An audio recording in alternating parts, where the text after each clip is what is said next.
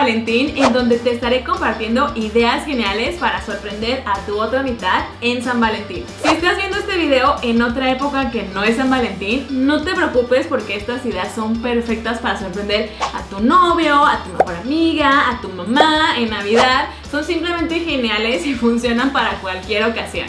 El día de hoy estaremos haciendo un regalo que necesita código secreto para poder abrirse. ¡Es un Cryptex casero! Este de aquí está hecho con cartón de rollitos de papel de baño. No necesitas muchos materiales y mira, va a quedar hermoso. La idea de este regalo es que solamente lo puedes abrir con el código secreto. Si no tienes el código secreto, no puedes ver lo que hay adentro. La idea original es de un libro de Dan Brown en donde mencionan este artefacto que tiene secretos históricos adentro, pero si intentas forzarlo tiene un ácido que destruye lo que hay adentro. Este no tiene ácido, solamente necesita contraseña para poder abrirse. Así que empecemos con el tutorial. Necesitamos estas piezas: 8 figuras hexagonales, 2 círculos grandes, 2 círculos chicos, 4 mini palitos de cartón, 6 tiras de cartón corrugado y 4 círculos de 7 centímetros sin el centro. Si te fijas, el círculo chico lo obtenemos del corte del círculo grande, así nos ahorramos pasos. Fíjate que todas las piezas están hechas con cartón súper grueso, ese que es como para cajas de embalaje. El mini palito también está hecho de cartón, es muy pequeño, mide menos de 1 centímetro. El secreto es que en vertical quepa a gusto por el hueco de nuestra figura hexagonal. No debe de quedar apretado, esto es súper importante. El secreto para tener los mejores terminados es que tus tiras sean de cartón corrugado. Y ahora comenzaremos con el armado de las piezas hexagonales, utilizando silicón caliente porque seca mucho más rápido. La idea es hacer una pieza tridimensional. Yo creí que era una excelente idea pegar la tira primero y luego poner la tapa por el otro lado, pero es súper difícil meterla y con todo esto el silicón queda muy manchado por las orillas. Entonces mi consejo después de muchos intentos es que hagas un poco de magia. No te creas, el secreto es ir pegando la tira de cartón corrugado al mismo tiempo en ambas piezas. Esto es mucho más rápido y el acabado queda mejor. Ahora que te he pasado este secreto, haremos 4 piezas. ¡Mira, qué bonitas quedaron!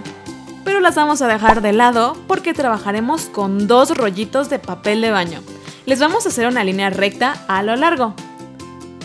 Uno lo vamos a cortar sobre la línea y pegaremos 2 círculos chicos adentro. ¡Boom! Acomoda el tubo encima de un círculo grande, marca el contorno porque tenemos que quitarle el centro. Si cortaste tus piezas desde el inicio, te felicito porque te vas a ahorrar este paso. Meteremos 2 anillos de cartón por la parte de abajo donde pegamos los círculos primero y rematamos con un círculo entero. Para darle un acabado más real, pegaremos una de nuestras tiras alrededor. ¡Pieza lista! Meteremos todas las piezas hexagonales en el tubo y probaremos que giren con facilidad. Si alguna se traba o gira súper lento, sácala y lija un poco de la orilla para que se mueva mejor. Volveremos a meter todas las piezas, pero cuidando que la abertura coincida con nuestro corte. Fíjate. La abertura está encima del corte, es súper importante y debe de coincidir en todas las piezas. Cortaremos el cartón del tubo para que el espacio sea del mismo tamaño que la abertura. Quita la primera pieza, vuelve a cortar y es importante que hagas esto con cada pieza para asegurar que el espacio es el correcto. Ahora tu corte se ve más amplio, como este. Pero volveremos a insertar las piezas y revisa que la abertura siga coincidiendo. Mira, aquí se nota que me hizo falta cortar un pedazo. Así que lo voy a volver a cortar y vamos a volver a revisar todas las piezas porque no podemos continuar hasta que el espacio sea del mismo tamaño que la abertura. Oye, esto es súper importante, es la parte central del mecanismo. Y si no lo doble checamos, puede que no nos funcione.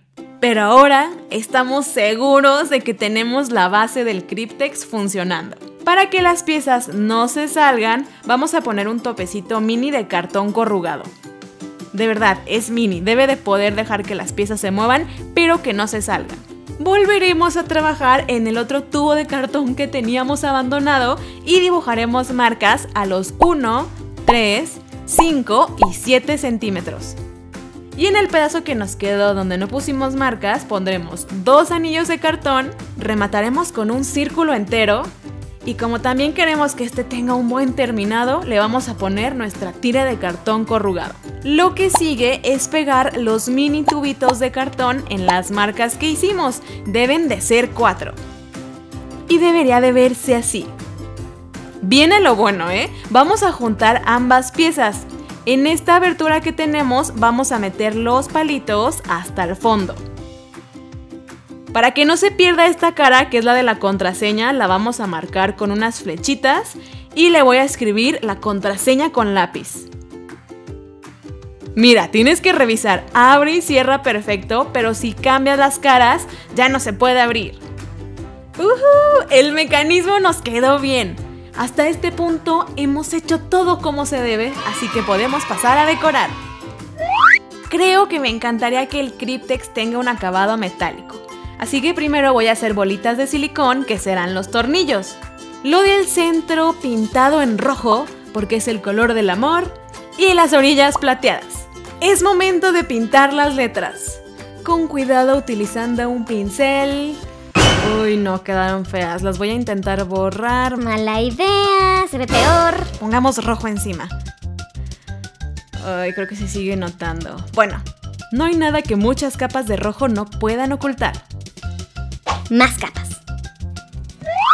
Y acabo de descubrir que al girar los hexágonos quedan espacios de cartón sin pintura. Así que estoy pintando, pero sospecho que esto hubiera sido más fácil si hubiera pintado las figuras antes de meterlas en el tubo. Segundo intento de pintado de letras, pero esta vez con un punzón para tener mayor control. Ay no, pero ¿saben qué? Primero tenemos que hacer el acabado metálico. Con un pincel abanico vamos a ir haciendo líneas. Ahora que lo pienso, creo que se verían mejor en el otro sentido. Intentemos quitarlo. Ay no, otra vez se secó demasiado rápido.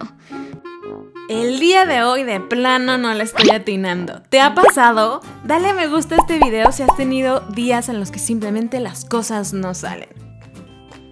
Ahora sí, como nuevo, le haremos las líneas en el sentido opuesto para que parezca como que es una lámina de aluminio. ¡Ay, qué chulo! 1000 veces mejor. Ahora sí, podemos hacer las letras. Y te juro, es mucho más fácil hacerlas con un punzón. Primero voy a escribir la contraseña, es la única palabra importante. Y después empezaremos a hacer letras al azar, algunas como que parezca que sí son palabras. Esto es para confundir al enemigo. Ahora sí es momento de juntar ambas piezas. ¡Nuestro Cryptex está terminado! Falta poner el regalo, espérate, lo vamos a poner en el tubo interno. Yo hice esta cartita en un pergamino que es como más vintage. Le voy a poner muchos chocolates, monedas y chocolates deliciosos. Oh, más chocolates, porque es la época de los chocolates, aprovechemos. Y el toque amoroso se lo voy a dar con este mini confeti de corazoncitos bebés.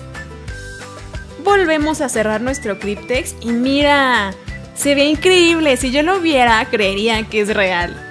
Cambiemos la contraseña para que nadie pueda abrirlo. Verifica, intenta abrirlo. No debería de poderse. Tampoco lo jales muy fuerte porque se puede romper. Y luego vuelve a intentar con la contraseña bien acomodada. Y aquí te va mi consejo, yo puse estas tiras de cartón para poder alinear bien las figuras y que se pueda abrir sin problemas. Así ya nada más jalo. Y tengo un montón de chocolates solo para mí. Dime en los comentarios qué te gustaría que tuviera tu Cryptex. Para que la persona pueda descifrar el código secreto necesitas poner un acertijo. Yo hice súper sencillo en donde las mayúsculas de color rojo son la contraseña. Puedes hacer un acertijo más intenso si eres una persona que te gusta hacer este tipo de cosas misteriosas, pero también te aconsejo que cheques que la persona que lo va a recibir sepa de acertijos y le gusten, si no, nunca lo va a poder abrir. Y eso sería muy triste. Sobre todo porque hicimos muchos pasos para hacer esta belleza. Mi último consejo es que antes de dar el regalo le recuerdes a la persona que lo va a recibir que está hecho con mucho amor, pero sobre todo que está hecho a mano. Eso quiere decir que tiene algunas piezas que son frágiles para que no lo vayan a forzar y que se vaya a romper. Recuerda ser